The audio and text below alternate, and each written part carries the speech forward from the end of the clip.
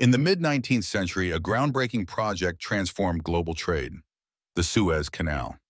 Completed in 1869, this monumental waterway connected the Mediterranean Sea to the Red Sea, drastically shortening the maritime journey between Europe and Asia.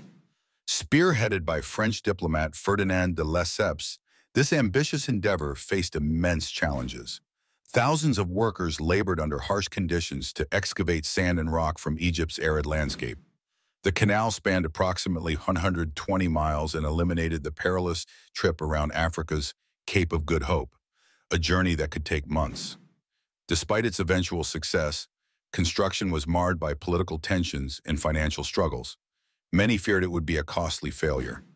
However, upon its opening on February 17th, ships from around the globe converged at Port Said for a grand inaugural ceremony attended by royalty and dignitaries alike. The canal revolutionized trade routes, reducing shipping times significantly, and established Egypt as a crucial player in international commerce. Its impact is still felt today. Over 50 ships traverse this vital artery daily, carrying goods that fuel economies worldwide. Additionally, geopolitical dynamics were forever altered with control over such an essential route, sparking conflicts throughout history, from British colonial ambitions to modern-day disputes regarding ownership rights.